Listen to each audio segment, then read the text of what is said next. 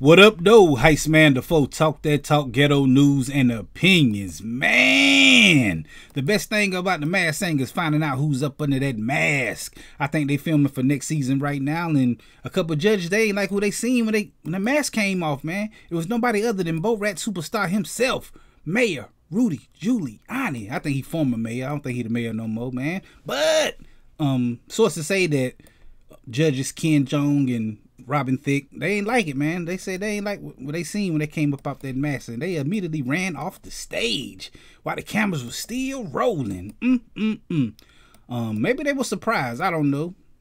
Maybe they were surprised that it was actually him and he can sing. I don't know the story. I don't know the details of it. A lot of people saying that they just ran off the stage. I don't know. I mean, maybe they were shocked and like, oh my God, this is Mayor Giuliani. Or they was like, Miss Giuliani, I don't want to be around this. You never know, man. Thicke, you can't be saying too much, man. You had that little blurred line situation too, not too long ago, man. And so throw rocks in the glass house, I guess. I don't know. I don't know why you left, man, but that's the news story right now.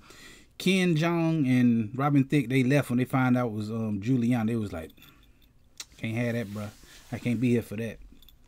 We definitely gonna be talking about this Friday right here on this channel, because I go live talking about stuff just like this every Friday, and more details gonna come out, so I know a little bit more.